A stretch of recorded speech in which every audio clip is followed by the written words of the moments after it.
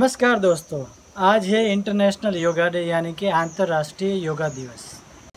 तो आज दुनिया भर में योगा के अलग अलग कार्यक्रम होंगे और एक ऐसी चीज़ है जो हमारे स्वास्थ्य को और अच्छा सा हेल्दी बनाने के लिए सपोर्ट करती है और हमें वाकई में कुछ ऐसा करना चाहिए कि जिसकी वजह से हमारा जो जीवन है वो धीरे धीरे स्वस्थ बना रहे। तो योगा एक ऐसी चीज़ है, योग ऐसी चीज़ है जो आपको डेफिनेटली हेल्दी बनाती है और वो भी बिना कुछ दवाइयाँ खाए हुए। तो आइए इस पावन दिवस पर, योग दिवस पर हम कुछ ऐसा संकल्प करें कि जिसकी वजह से आपका जो हेल्थ है अच्छी तरह से मेंटेन बना रहे।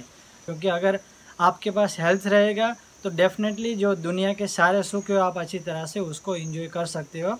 अगर हेल्थ नहीं रहेगा तो आपके पास कुछ भी हो जाए लेकिन आप उसको एंजॉय नहीं कर सकते।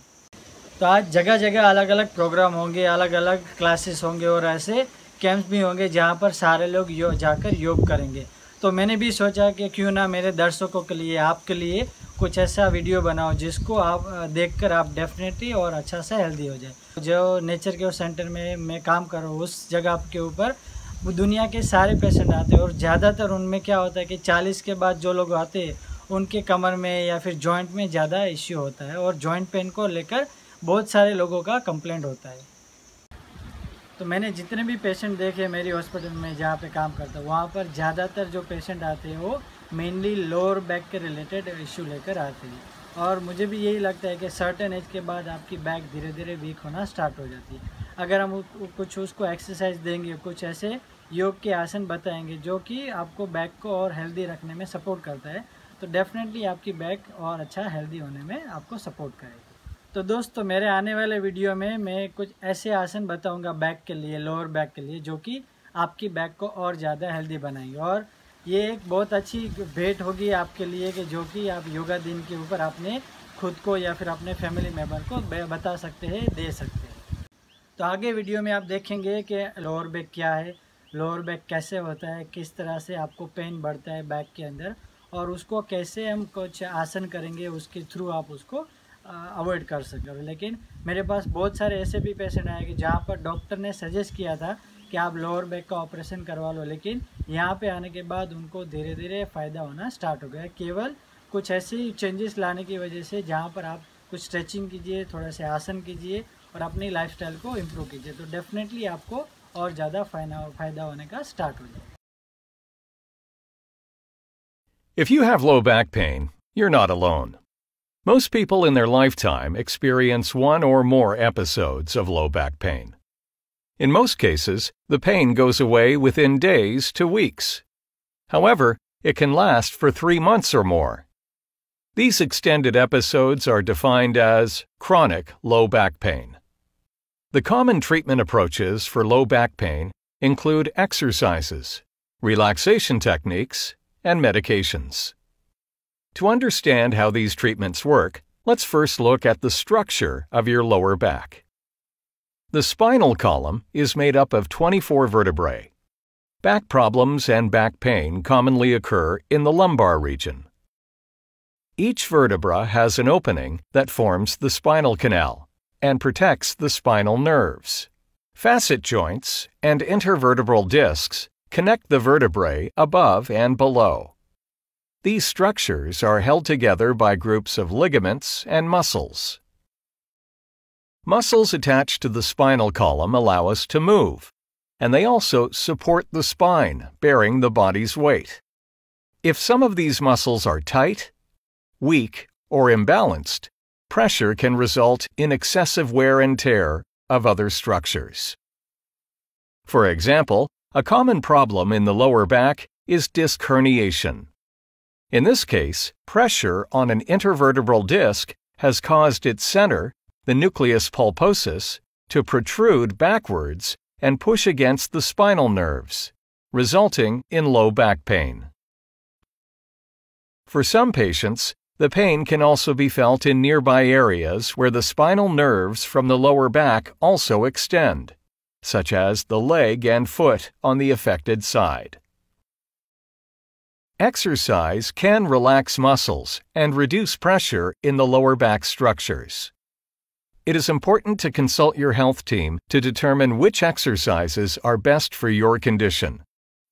Consider one common low back pain exercise program called the Mackenzie Method. For patients with posterior disc herniation, lying in a prone position reduces the pressure on the disc. If the pain condition allows, performing extension movements can gently stretch and relax tight muscles. Your lower spine also becomes more arched with time, bringing the disc center forward into the correct position and reducing the irritation on your nerves, therefore decreasing the pain in your lower back and legs. The benefit of exercising is more than just reducing the pressure on your lower back structures. By integrating back exercise into your daily routine, you can condition your abdominal and back muscles, referred to as core muscles, and therefore prevent low back pain from happening again. For some patients, relaxation techniques such as meditating in a relaxed position, as well as cognitive behavioral therapy, can ease back pain. This is because our brain not only perceives pain, but also regulates pain signals.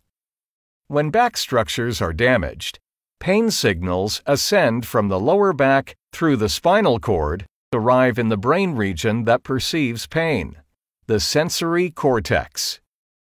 However, this is not a direct route.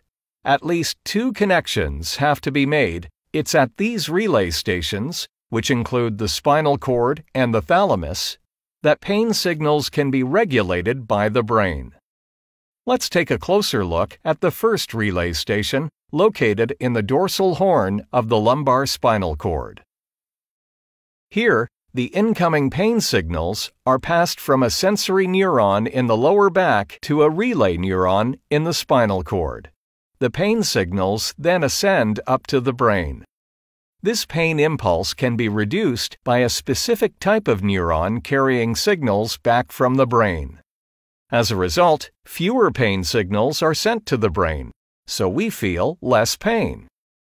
However, if for instance you are stressed, these brain signals can increase the pain signals. Therefore, studies show that patients with depression or anxiety experience more pain, while patients who have positive attitudes and are engaged in their treatment feel less pain.